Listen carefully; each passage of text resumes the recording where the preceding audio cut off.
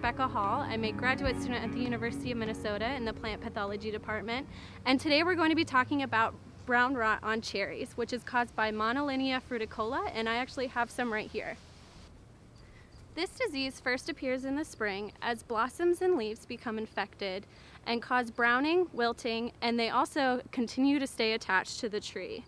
For infection to occur, the fungus needs at least 5 hours of wetness on the tree, as well as temperatures between 60 and 70 degrees Fahrenheit. Once blossoms and leaves are infected, the fungus can progress down into the tree and cause twig blights or cankers on the tree. Once a tree is infected, the fungus can produce asexual spores that will continue to reinfect the tree and can cause rot on the fruit.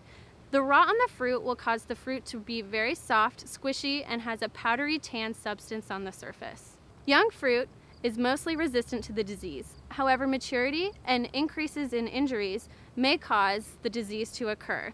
This disease overwinters as wrinkled, hardened mummies that will produce spores in the spring.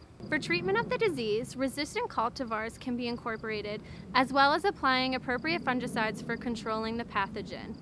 Pruning out infected twigs, fruit, and blossoms is also important to help stop the spread of the disease. Also, in the fall, try to collect up as many mummies as possible to stop the disease from reoccurring. I'm going to start pruning because these trees look really bad. We'll see you guys soon.